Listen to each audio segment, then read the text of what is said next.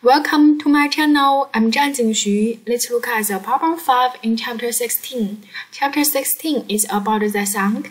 In this question, we talk about motion sensor.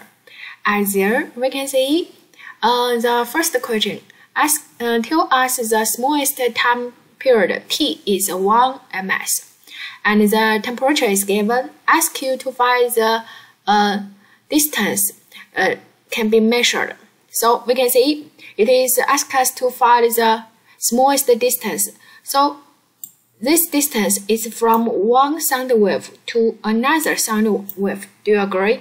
Right? This is the smallest distance this sensor can measure.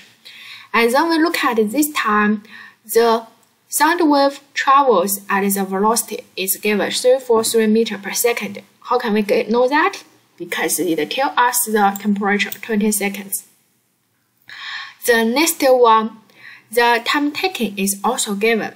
Because it tells us, you can see the time period is 1 ms. So 1 ms is from there then back, right? This is the distance the time period. So divided by 2 is the time taken from the one sound wave to another sound wave.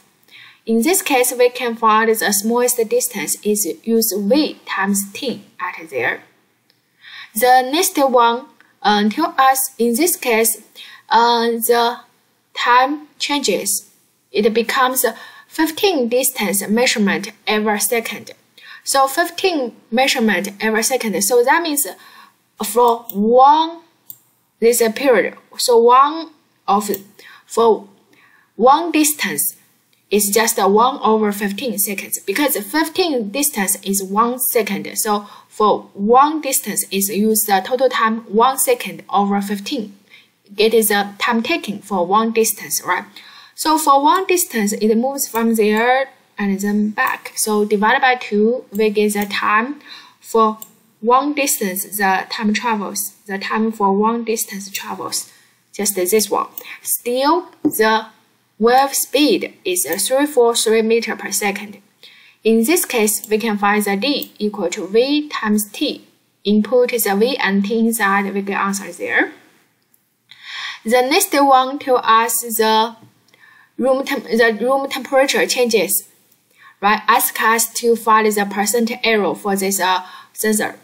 So in this case, we can find the room temperature is just in function with the velocity v, right? The wave speed in this case. And at the 20 degree, this one, we know the v1 is this one. This is common sense. And v2, we input 23 inside, we get the v2. And then, so we look at the distance it traveled use the velocity times the t. This is d1. This is in previous. This is after d2, right? Then we find the percent error is just d2 minus d1 over d1. And you can see t and t are same. So it becomes v2 minus v1 over v1. And then we input all the known quantities, get answer there.